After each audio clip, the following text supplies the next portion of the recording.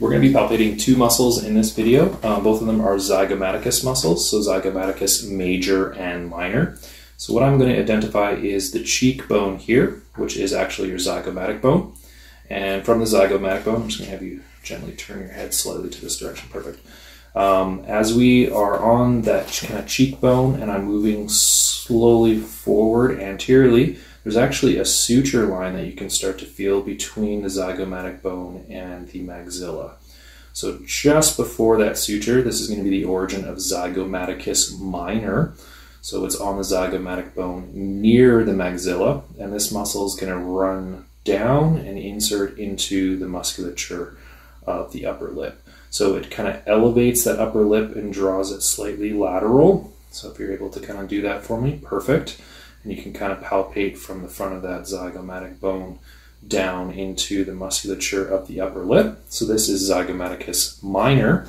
Similar but different, Zygomaticus major. I'm going to be going posterior on the zygomatic bone onto the zygomatic arch, and you're going to be able to hopefully palpate this suture between the temporal bone and the zygomatic bone. So near that suture is going to be the origin of major. So minor on the kind of more the anterior aspect towards maxilla, and major on more the posterior aspect towards the temporal bone. The major is going to be running down on a similar oblique fashion, but instead of going into the upper lip, it's actually going into the corner or angle of the mouth. Now, some people will reference what is known as a modiolus, which is kind of a connective tissue ball in the corner of the mouth.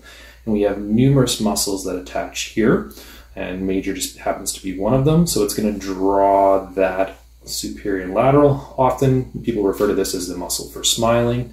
So if she's able to smile, nice, you're able to kind of follow that muscle from origin all the way to insertion. So Zygomaticus minor versus Zygomaticus major, and both of these muscles are innervated by the facial nerve. All